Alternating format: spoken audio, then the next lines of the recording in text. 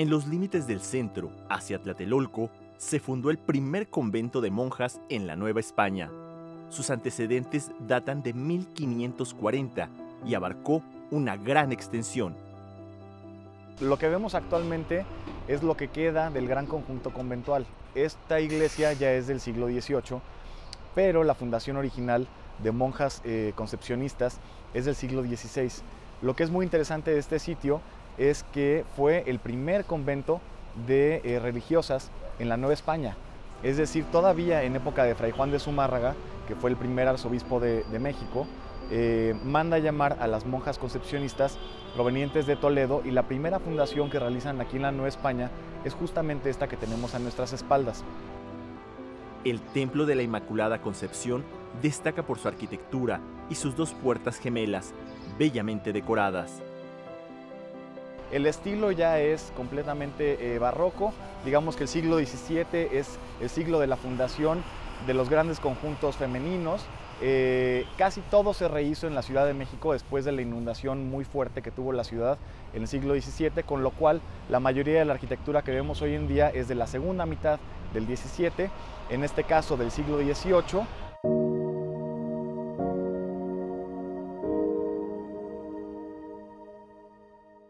Aquí tenemos un problema muy grave en cuestión de la flora parásita, que desgraciadamente incide mucho en la afectación estructural, porque al momento de crecer la planta, su raíz penetra más hacia la fábrica del templo, causándonos más fisura y, lo más importante, penetración de humedad. Se sabe que en el convento vivieron alrededor de 900 mujeres, entre religiosas, esclavas y gente de servicio. Con las leyes de reforma, las monjas dejaron el recinto y el inmueble quedó abandonado.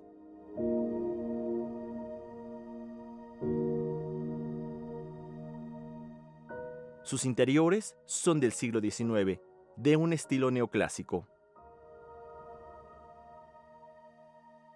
Se sabe que tuvo un retablo barroco muy importante del arquitecto Jerónimo de Balbás, que Jerónimo de Balbás es el mismo que hizo el retablo de los Reyes de la Catedral Metropolitana. Entonces hay que notar que era un convento tan importante que incluso el autor del altar de los Reyes de la Catedral fue quien hizo el retablo, que por desgracia ya no existe aquí.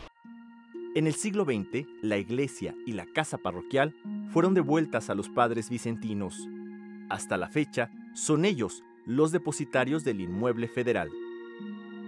Los daños aquí en el inmueble son también históricos, son daños que vienen de muchos años atrás. Es una zona muy inestable, como decía, hubo mucha agua aquí, el subsuelo sigue siendo muy inestable, arcilloso, con lo cual el templo se ha hundido y ha tenido hundimientos diferenciales muy importantes que han provocado que estructuralmente se encuentre de por sí dañado, y entonces el sismo le dio la puntilla. En este momento se trabajó nada más una pequeña parte y estamos, igual que con los demás inmuebles, en espera de la liberación presupuestal de otras fuentes para poder intervenir en su conjunto la estructura del templo. Con los sismos del 2017 se registraron daños en una gárgola que sirve como desagüe. Además, se produjeron grietas en el coro.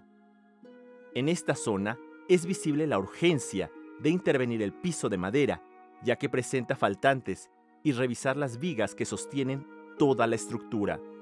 Tenemos algunos problemas estructurales en cuestión, ya son grietas y fisuras históricas, ¿sí? Como los que podemos apreciar aquí en los muros formeros, aquí en lo largo de toda la nave, y se acentúa mucho hacia el lado sur los hundimientos en este tipo de inmueble.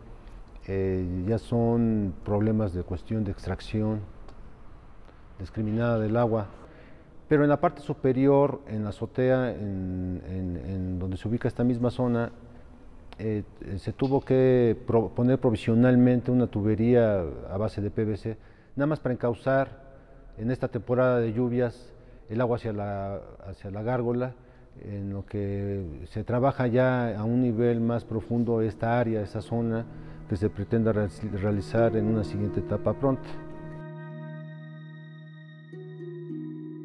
Noticias 22, Alberto Aranda.